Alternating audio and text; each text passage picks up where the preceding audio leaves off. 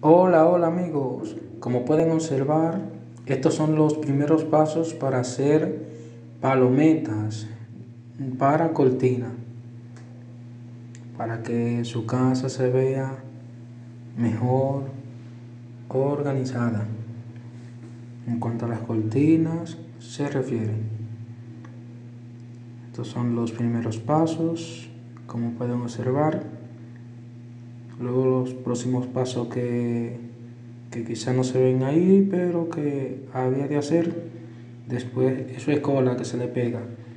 Después que se le pega cola, se deja por X tiempo hasta que la cola pegue bien. Luego se ajusta con tornillos o puntillas. Y luego se le da lija para que pierda el filo de los bordes. Palometas para cortinas. Ahí están, mis amados,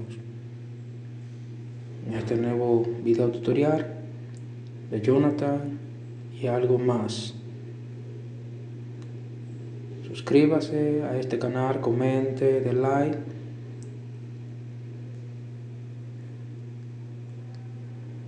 Y no se pierdan los próximos videos.